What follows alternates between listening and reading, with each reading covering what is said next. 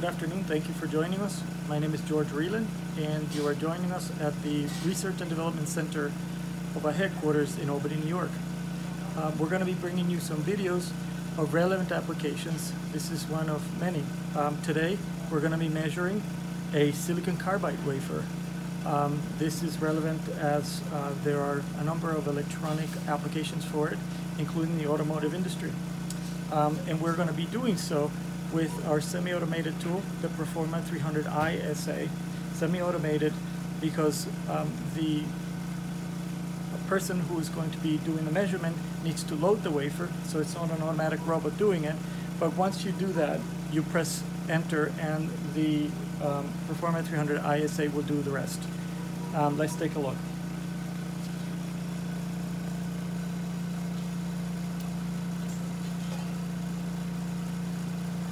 So we load the wafer, and I already have a recipe for the wafer and a lot to capture data, and I just press send, and along the wafer goes.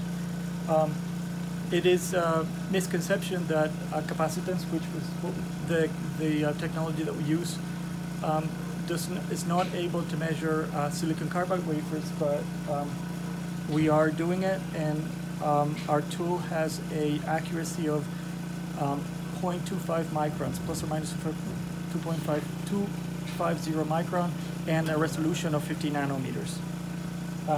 After about 30 seconds of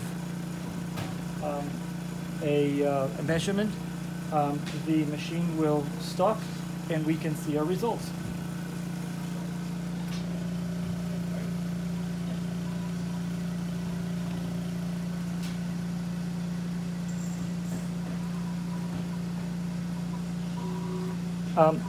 In here, we can clearly see, if you could just zoom in, we can see all the information about the wafer, and we could see both a three-dimensional map and also a map of thickness by surface. This will allow us to identify whether the wafer has bow issues, warp issues.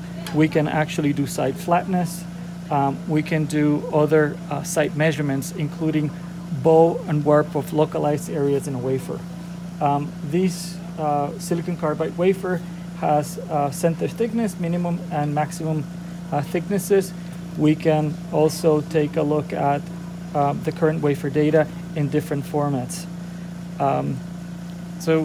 If you have any silicon carbide wafer measurement needs, please contact us.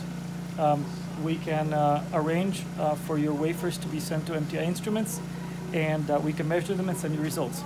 Thanks for joining us.